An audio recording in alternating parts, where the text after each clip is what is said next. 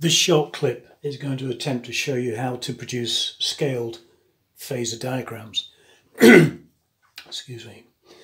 In the example on your handout, we have a series circuit. There's 50 volts across the resistor, 33.2 volts across the inductor, and I'm asking you to draw accurately, to scale, the phasor diagram.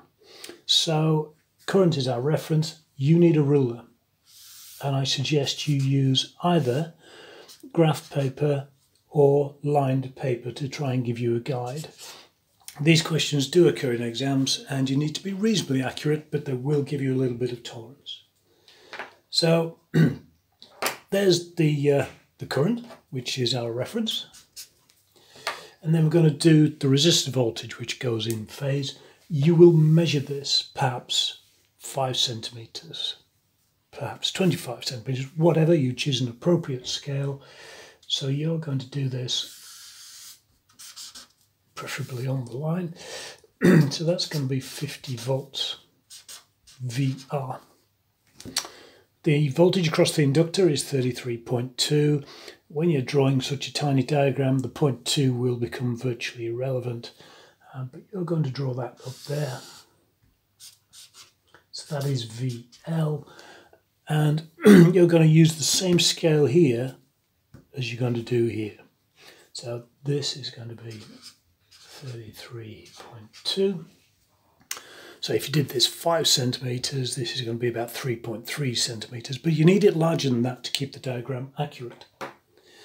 The next step, parallel to this line, we go along there, and parallel to this line, we go up there, and that will give you your supply voltage. And if you measure it, you get your ruler and you measure this, I'm hoping you're going to come out with 60 volts. Okay, so that's the first bit done. The second part of the question, I've asked you to find power factor. Power factor can also be written as cos phi. It's literally the cosine of this angle. So cos phi is adjacent over hypotenuse. And if we use these numbers, it's 50 over 60. Ran out of space a little bit there, but that's going to come to 0.83, which is fine. Power factor is a number between 0 and 1, and there are no units. So that's how we do the power factor, the adjacent over the hypotenuse. And the final part of the question asks you to find the phase angle.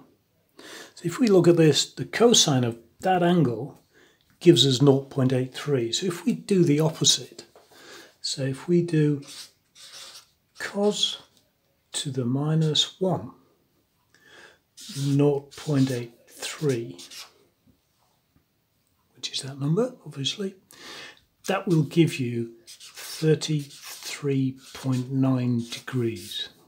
And that is the phase angle. Let me just spend a moment talking about this.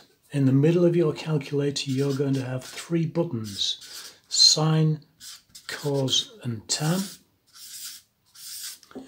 And above each one, you'll have a different function. So we want cos to the minus 1.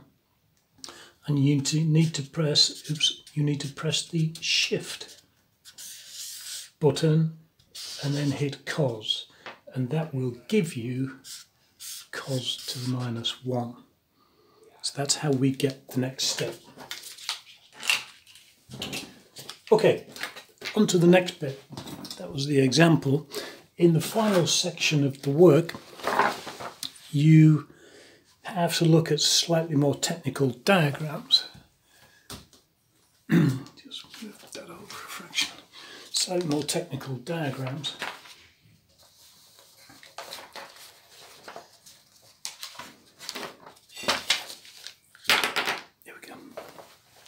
And we've got a voltage across a resistor, an inductor and a capacitor. I'm going to do this quite quickly.